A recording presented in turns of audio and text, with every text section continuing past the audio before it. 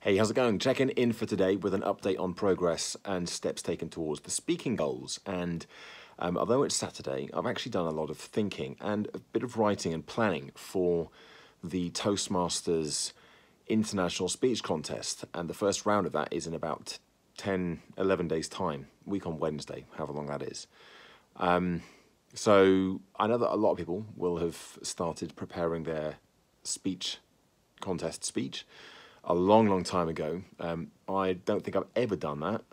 Planned it a long way in advance, but usually I have an idea by this point and I have it reasonably well mapped out.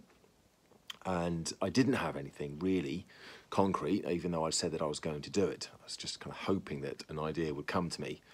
And then it did. An idea came to me just, I think it was yesterday, but I've been thinking about it today and making a few notes.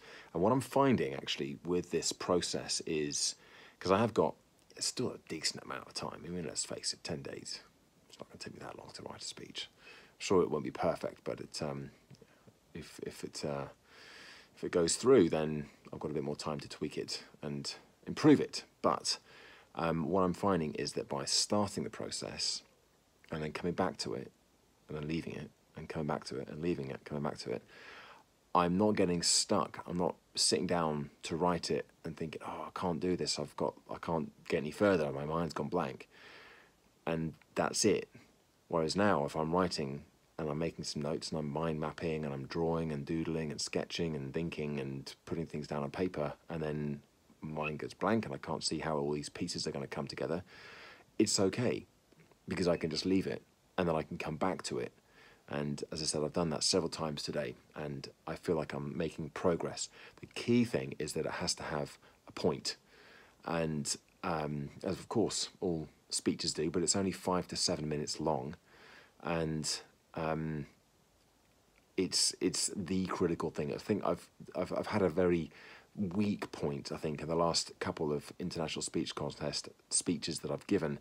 It's been there, but it's not been ultra clear what it is, and it hasn't been ultra relevant to the audience, as in, it makes sense, but it's not oh wow, I can really take that idea and run with it. Whereas I think what I've got this time could be something that ticks that box as well. So I'm quite excited about it, actually. I've got lots and lots of ideas, probably enough content and thinking and potential directions I could take it in for a lot longer than just 5 to 7 minutes, but that is the time that we have, and they're very strict on not going over. You get up to 7.5 minutes, and it's got to be at least 4.5 minutes. So the next few days, I will be continuing to keep coming back to it over and over again and see if I can pull out a speech, and then we'll see how that goes in a week and a half's time.